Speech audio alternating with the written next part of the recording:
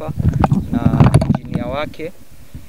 Nataka niwaambie Watanzania kwamba sisi kama nchi ni wanachama wa organization mbili. Moja ni organization ya nzige wa Jangwani. Ingine ni organization ya nzige wekundu.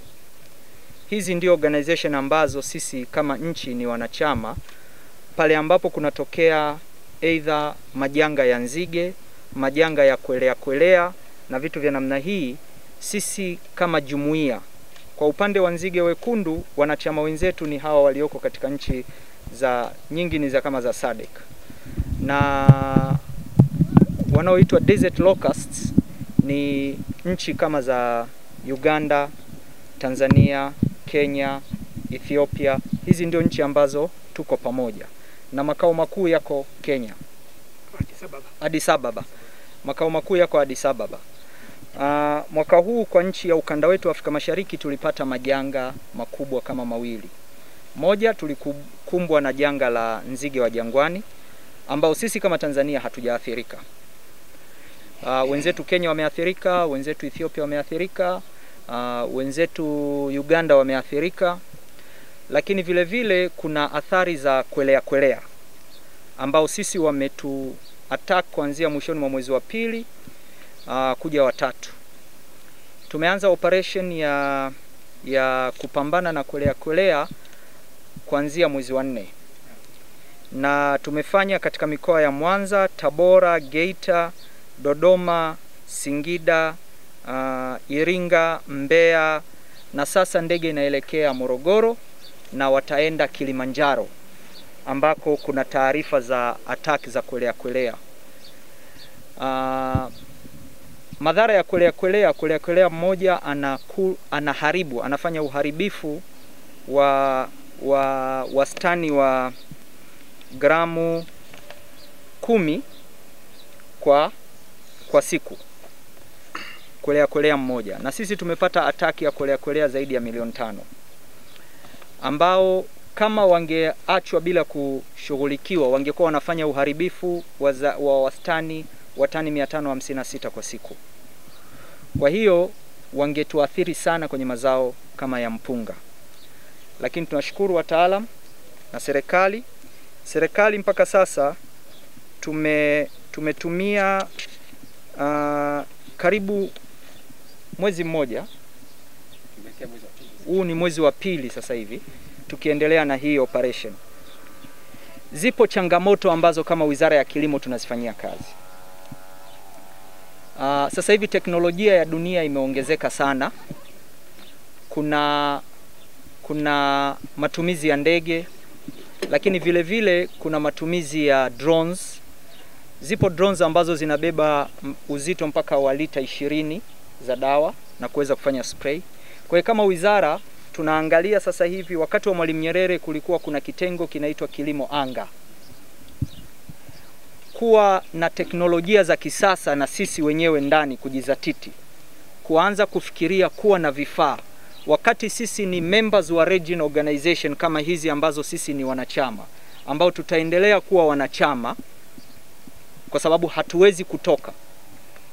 Yani ni muhimu sana ili likaeleweka kwamba kama nchi hatuwezi kutoka kwenye red locust wala desert locust. Tutaendelea kuwa, lakini lazima turudishe ule mfumo tuliokuwa nao zamani wa kuwa na kitengo chetu ambacho tunakiita kilimo anga. Haiwezekani kijijini au wilayani au mkoani, hata kama tunaweza kutumia drones kwa ajili ya kuattack maeneo madogo wakati tunasubiri matumizi makubwa ya ndege. Kwa hivi vitu vyote tunavitazama, lakini sasa hivi kama wizara tumeanza kuangalia tathmini ya mazalia ya nzige wekundu. Nzige wekundu hapa kwetu tunayo maeneo ambayo nzige wekundu huzaliana na udhibiti hufanyika moja kwa moja kutokea hapa ndani. Tunayo maeneo ya Rukwa, Katavi. Tunayo maeneo ya mkoa wa Katavi, mkoa wa Rukwa na maeneo ya Malagarasi mkoa wa Kigoma.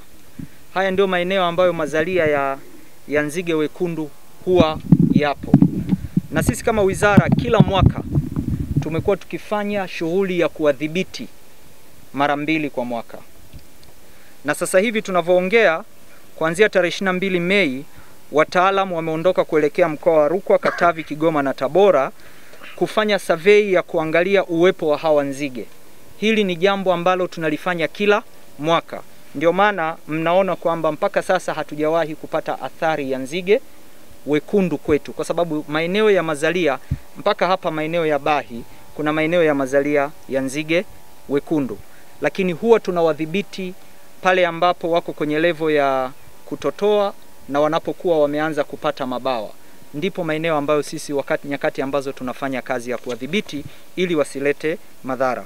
Kwa hiyo hii ni hatua ambayo tunaendelea kuifanya, lakini nataka niwahakikishie Watanzania na wakulima wetu kwamba kama Wizara ya Kilimo tumeamua kabisa sasa hivi kufanya tathmini ya kina ya kukihuisha na kukirudisha kitengo cha kilimo anga. Mabadiliko ya tabia nchi yanatokea na dunia inakumbwa na madhara mengi ya wadudu na visumbufu mbalimbali ambavyo vimekuwa vikitusumbua katika sekta ya kilimo. Sasa hatuwezi kujifunga tu kwenye regional blocks. Leo Uganda akipata matatizo, Ethiopia akipata matatizo, Kenya kama alivyopata matatizo, tunashirikiana katika kuwadhibiti kule kule. Lakini matatizo hayo yakilipuka ndani, yakalipuka kwa jirani zetu wengine, resources zilizopo, basi angalau tuwe tunaweza wa kufanya mitigation katika hatua za awali. Ndio maana tunaanza kufikiria namna gani ya kuanza kukihuisha na kukirudishia uhai kitengo cha kilimo anga.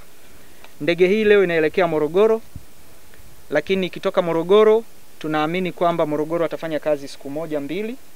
Wakitoka hapo wataelekea Kilimanjaro ambako tumepokea taarifa kwamba sasa hivi kuna Kwelea maeneo ya Kilimanjaro na Manyara kwa ajili ya kuweza kuendelea kupambana nao. Hii ni jukumu letu kama Wizara ya Kilimo na tutalifanya kwa kadri ya uwezo wetu kuhakikisha kwamba tunamaliza hivi visumbufu katika kipindi hiki cha uvunaji. Nawashukuru sana.